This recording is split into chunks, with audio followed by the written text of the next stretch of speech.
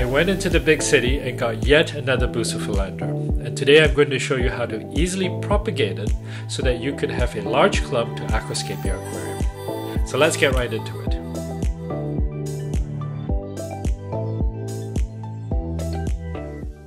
A few weeks ago I was able to take a short break from work and go to the big city for a few days.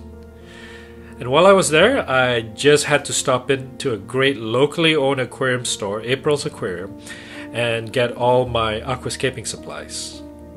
And in the store I saw they had a new variety of Bucephalandra by Bucephalandra Needle Leaf. It is much smaller and has a very nice leaf pattern, and I just had to get it.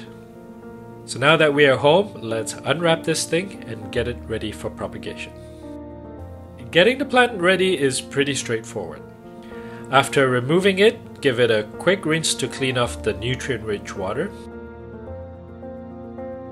and then pat it down to dry. What you will need for propagation are a few rocks, and in this case I'm using barbecue lava rock, a few grow cups, and a bottle of super glue gel. I'm going to separate this clump into a few smaller pieces here. In this case, the Buce is quite easy to separate as it doesn't have a thick rhizome, which is like an anchoring root system, and I can just pull it apart here. I'm also going to get my rocks ready and start gluing. I'm using a glove and toothpicks because the last time my fingers got stuck to the rock. Not fun.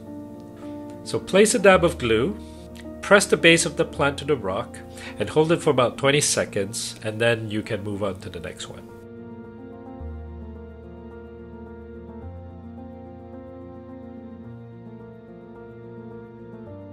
Once you are done, you can place it in the cups, which I've attached to the side of my tank.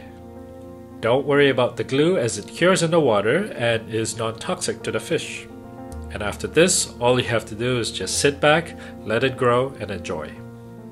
Also, if you are as enchanted by Bucephalandra as I am, I've propagated quite a few different types now, and you can watch them all right here. See you in the next video.